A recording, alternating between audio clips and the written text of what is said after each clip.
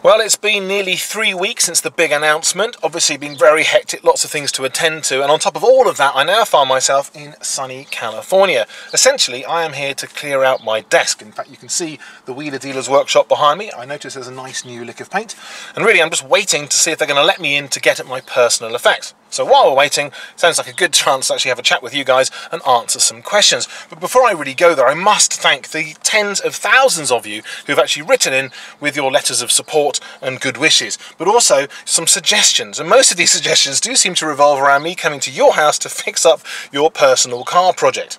Obviously I will consider this, but do bear in mind that my rates are now going to be considerably more than what I was charging Mike. Anyway, loads of you have written in with your questions, and by far the most common one has got to be, what's next? What projects have I left Wheeler Dealers for? Well, the truth is, I don't actually know. I didn't leave Wheeler Dealers for that reason. I left because it seemed like the right thing to do, and the timing was right. So it seems I may be available for things like weddings, bar mitzvahs and funerals. Or perhaps not. Anyway, back to the questions. My good mate Vince Phelps has very kindly collated the most common questions so I can actually go through and hopefully answer as many as we possibly can. So the first one is down here, and it is from Catherine Phelps. Okay, Vince, very clever. Let's see what you've done there. Very wise man, put his missus first. Now, she says, Series 11 promo showed a time machine. If I had one today, what decade would I go back or forward to, and why? Well, the answer has got to be the middle of the 15th century. So I could go meet Da Vinci himself in person, have a really good chinwag about all the things he's about to invent, and maybe give him a few top tips, obviously. But then I'd like to go every 100 years or so after that, so we could see how we were getting on, see how it all worked out for real, not just the way the history guys wrote it, but then also see how we get on every 100 years or so from there. So it'd be really rather interesting. Good question. An interesting question from Greg Hawes.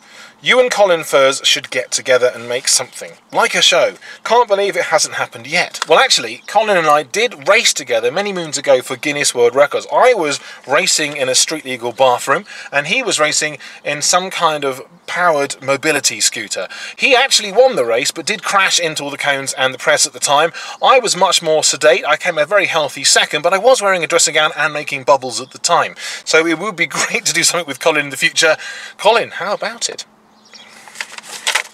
Here's quite a long question from Roy Swamwick, I think it is.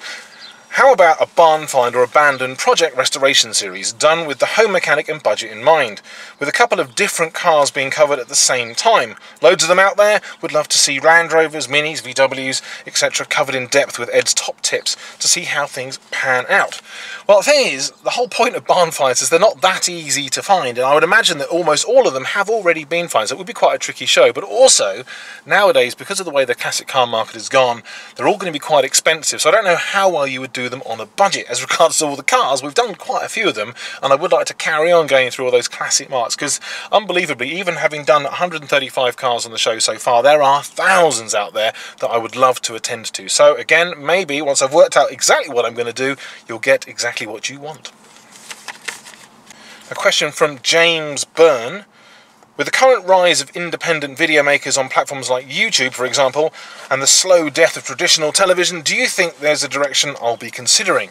Well, yes, you're watching this on YouTube. YouTube is actually a fantastic way to experiment and do all kinds of different formats. This is one of them, Ask Ed. Obviously, I'm going to just keep answering questions that you guys are asking. That's great. I'm also planning to have all kinds of other playlists on our YouTube channel, and the idea with that is I get to have a little play around. I might even dabble into cookery and gardening. I'm probably not. Well, maybe. I don't know. We'll talk about that. But basically, anything you guys want to see, I'll have a go at. But particularly, we're going to get down to the fiddly bits and doing some detail work on some fixes and maybe even breaking stuff spectacularly. We'll see what happens. I've got a short question from Ross Williams. Instead of doing one car per show, what are the chances of doing one car per series? Well, actually, another question I've answered earlier on was about Mark Evans, and of course that's exactly what he used to do back in the good old days, if you like, and I think it was a great way to really get down into the detail, so I'll definitely have a look at that. I've got loads of ideas for shows we could do that aren't necessarily just classic cars either, so let's have a little look, see what happens, and again I'll get you guys to say yay or nay, and then, well, hopefully that will be our future. Finally, as it's Easter, I'm going to leave you with this wonderful picture from Claire Brownlee, who sent me her son's excellent Easter egg design. Egg china. Nice. See you later.